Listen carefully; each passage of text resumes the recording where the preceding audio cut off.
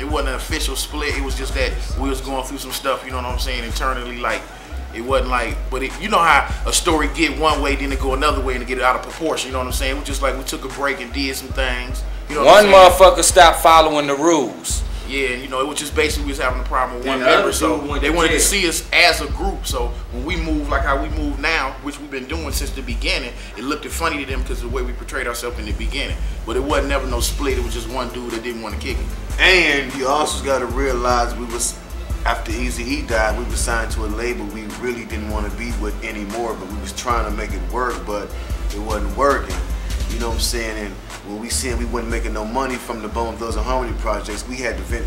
We got kids and families. You know what I'm saying? We had to go hustle. We had to get on our hustle. Like, we had to go back to the block, do solo albums, do Mo Thug albums, and we had to do whatever we had to do to put money in our pocket. Survival of the fittest. So you know how it is.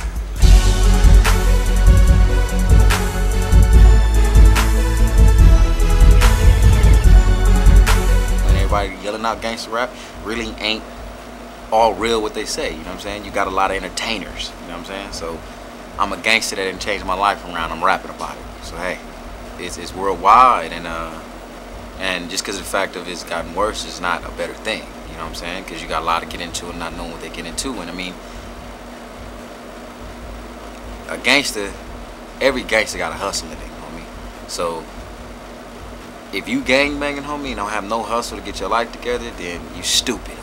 So, you know, I'm a real gangster, if you want to put it that way. Turned around, I got a hustle in me, homie. So I'm doing my thing.